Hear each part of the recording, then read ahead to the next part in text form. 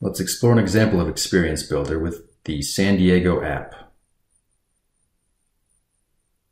Exploring the city, we can see a 3D map of local restaurants, which we can interact with. We can pan, zoom, and change the angle.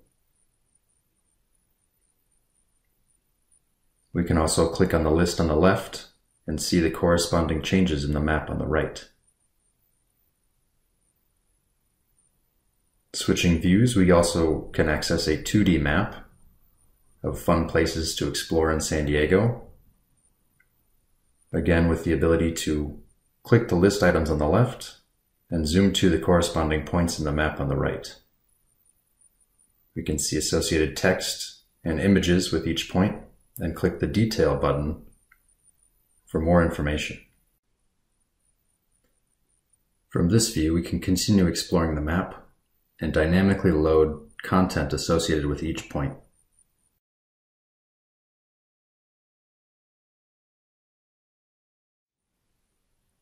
Creating a new experience is easy. Simply click the Create New button. From here we have a variety of starting templates. Let's choose the blank full screen app. First thing, it's important to give your app a title. We're choosing Mega Festivals in the US, which is festivals with over 50,000 people. Now we have the ability to add pages, add data, and choose a theme for our experience. Let's start by adding data and add our pre-built web map of mega festivals in the US.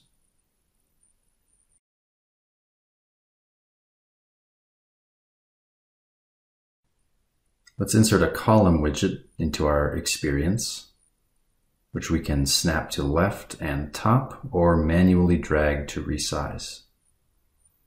Column is a great place to put additional widgets, like a list widget, which we can then select a template for that best fits our needs, which we'll also need to attach to a data source, which we've added earlier. Let's drag that list to match the entire size, and now we need to dynamically add content from our data.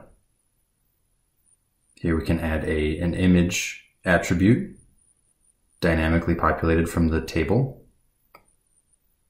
And let's add the festival name.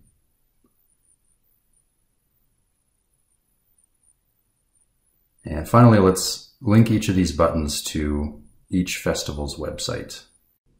By choosing Set Link and linking to a web address, we can click the button to add an attribute, selecting from our table the URL option.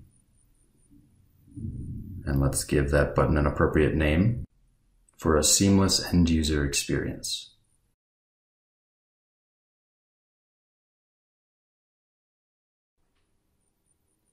Now let's add another element to our experience. Let's drag and drop the Map widget into the window and fit it accordingly.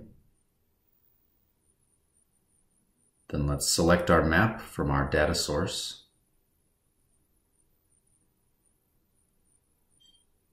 And by clicking Live View, we can interact with the map and click points to reveal the pop-up information.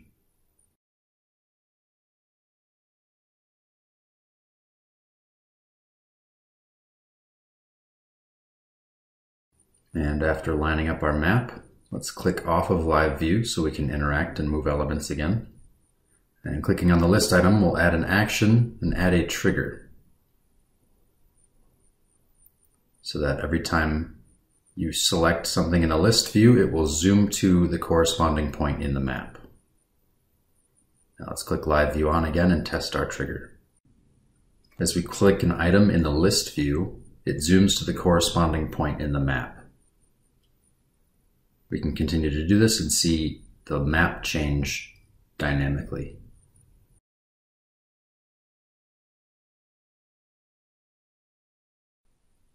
Let's add another widget to our experience. Let's choose the Embed widget, which we will place in an open area on our experience window.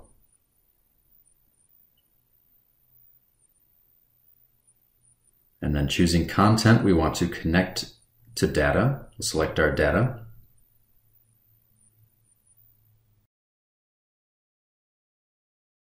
And then choose an attribute from our data table, which in this case will be a video URL. Switching to live view, we can watch this dynamically adapt to each point as we select items in the list on the left.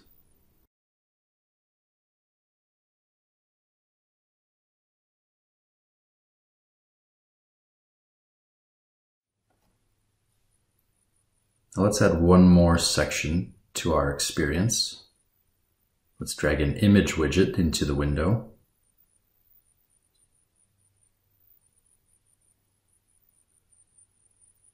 And let's attach it to our data. And then add a dynamic layer. Choose our attribute of lineup image. And once again, let's look at the live view and see how it reacts dynamically.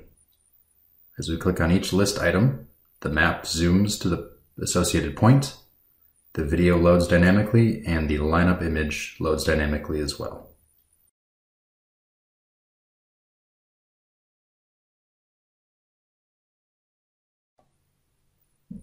Now let's add a header to our final experience. We'll toggle header on. And then we will click Edit Header and drag a text widget into the header area. Now let's give our experience a title. And let's then increase the font size and make the text box full height and full width. Let's also center our title. Now, after saving, we can take a look at a live view of our final experience. And we can interact with the map itself, clicking points and seeing everything in the experience change dynamically. We can also click on our list view items to see dynamic changes in the experience. And we can click Visit Website to visit each of these external URLs.